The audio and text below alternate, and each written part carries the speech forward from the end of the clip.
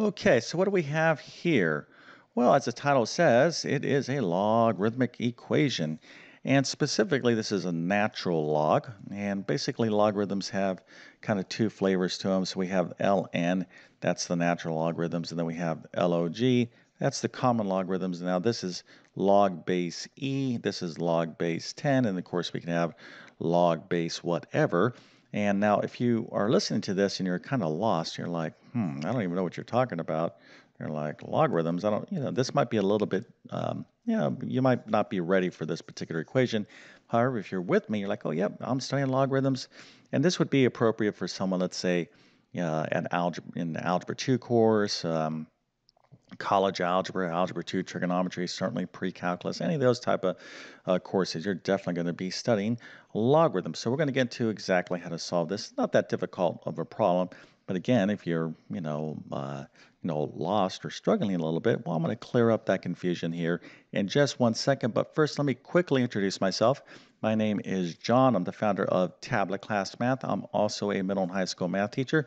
And just let me tell you very briefly about my math help program, which you can check out by following the link in the description of this video. But basically, I have 100 plus different math courses ranging from pre-algebra to pre-calculus, everything in between.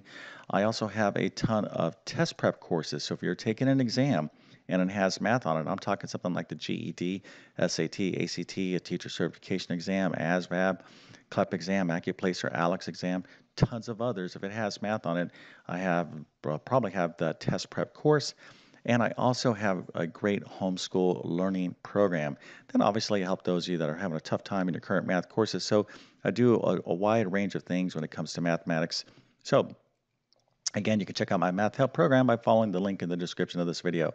One quick tip here, okay, for those of you that are math students, if you're not taking stellar notes, okay, you're doing yourself a serious disservice, okay? I've been teaching math for decades. You have to take great math notes. There's just no way you're going to be able to do well in a course, especially like this, okay, this level of math. So improve your notes and you're going to see all kinds of good stuff happen. But in the meantime, you can use my notes to study from. I'm going to leave links to those in the description of this video as well. All right, so let's get into it. So we're dealing with a logarithmic equation, and we need to just kind of keep something in mind here, okay? So we have logarithms and exponential functions. These are inverses of one another, okay? So when we have a logarithmic equation, I need you to be thinking in terms of exponential equations. Basically, you're going to take that logarithm, you're going to rewrite that as an exponential equation, okay? Now, if you have an exponential equation, something like e to the x is equal to 7, guess what? That's when you use logarithms to solve, right? So this is very, very important.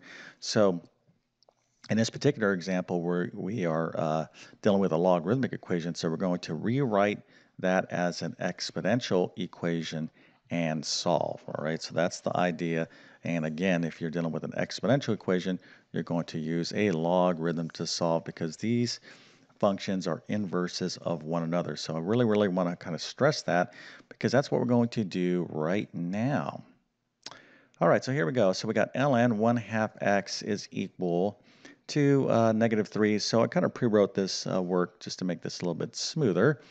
But ln, this is the natural log, okay? So just remember ln means log base e. Okay, now e is the natural base. It's 2.718, etc. It's a number, okay? So I want you to kind of think of ln temporarily. We'll just write it this way, log base c. Again, we don't write log base c typically. We'll just write ln. But we're going to write log base c here because remember, when you're looking at a logarithm, you have the log, its base, its answer, and the exponent. So you have the base to the exponent is equal to the answer. I like to call this bacon and eggs. Bacon and eggs. When you learn logarithms, BAE. Okay, so you need to learn how we write a logarithm as an exponential equation. Okay, that's the whole idea. Again, if you are new to logarithms, then this video might be a little bit beyond where you're at. But this is the main thing you need to do. Okay, we have to be able to write this log equation as an exponential equation. So let's go ahead and do that now. Okay, so this is the base e. the exponent is -3, so e, okay, base e, that's a number, to this power, that exponent, -3, is equal to this. This is the answer. Again, we're following this bacon exponent, bacon and egg setup right here. Okay, so this is really the key to unlocking the solution to this particular problem. All right, so I have e to the -3 power is equal to this right here. This is our answer, 1/2 x.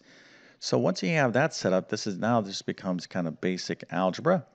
So e to the -3rd power, again, that's going to be equal to 1 over e cubed. Now, if you don't know that, then you need to review your powers of properties of exponents, excuse me, things like this. This is a to the -n is equal to 1 over a to the n. So hopefully this is just good old-fashioned algebra review for you, but e to the -3 is equal to 1 over e cubed. Now I have 1/2 x. I can write that 1/2 x is the same thing as x over 2. Okay, so if I have x over 2, that's equal to 1/2 x. Now the reason why I kind of really, highlight that is I have 1/2 x here, but I want to think of it as x over 2. So now I have 1 over e cubed is equal to x over 2. I have an awesome little proportion right here. So I can just use the cross product to solve. Okay, 1 times 2 is equal to x times e to the cube power. So here I have x times e to the cube right there. I have 1 times 2, that's 2. So to solve for x, I'm just going to simply divide both sides of the equation by e cubed, and there is the final answer. And if you gave this to your teacher, they would just go ahead and give you an A+ and a 100% and a nice happy face, okay? So if you got this answer right, and this is what you got, then very, very good, okay? However, what you don't want to do is to start going into your calculator and go e cubed and start turning this into a decimal equivalent. That's not necessary. Okay, this is what your teacher is looking for.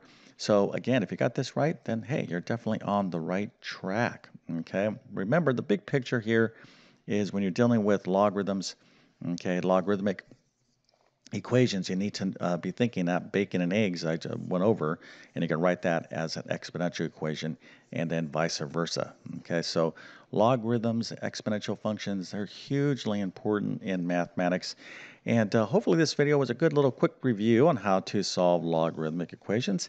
And if that was the case, please consider smashing that like button. That definitely helps me out.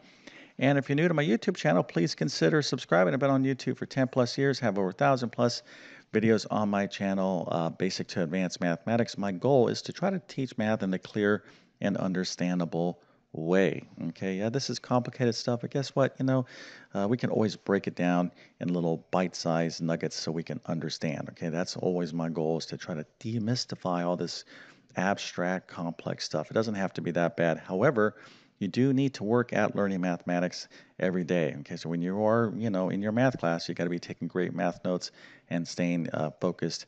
If you do that, you're going to do very, very well. All right, but one last note, okay, I do a ton of YouTube videos. I'm posting new stuff all the time, but my best math help will be within my Math Help program. And this level of math here, you might want to check out like my Algebra 2 college algebra course, or maybe even my pre-calculus course. All right, so with that being said, I definitely wish you all the best in your mathematics adventures. Thank you for your time, and have a great day.